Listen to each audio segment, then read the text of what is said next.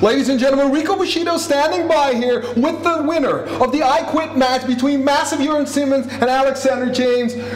Massive one. Jurn Simmons, you were the winner, but man, I've got to tell you, I've known you for a couple of years now. I've never seen you quite like this. What happened out there tonight? What happened to you tonight? It's honestly, Rico, it's quite simple. These two previous losses that I suffered to Alexander James, they made me realize how fleeting success really is. I was born to be a champion. I've only been wrestling for 4 years, and I'm a two-time WXW Unified World Wrestling Champion, and my combined reigns last over a year.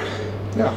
Now, obviously, Alexander James wasn't man enough to hang with somebody of my caliber, and that, honestly, that makes me think of somebody else. It makes me think of David Starr. Last year when I was champion, I beat him time and time again. He has never been able to beat me. Yet, when we were at Tag League and he lost the final, all he kept crying about, like a little kid. Crying? He cried a lot, trust me. All he kept crying about was how he couldn't beat Walter, was how he couldn't beat Timothy Thatcher.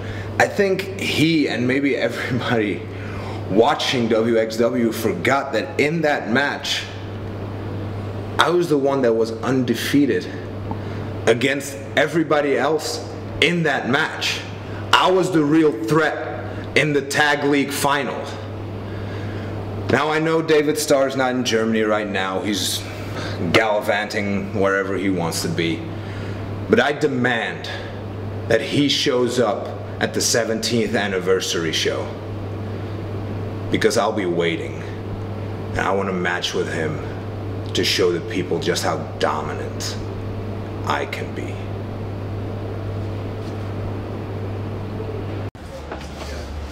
Get off me! I had it! Twice! Oh.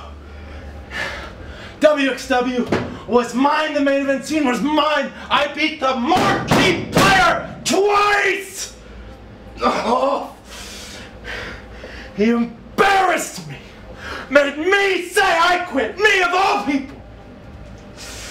Damn it!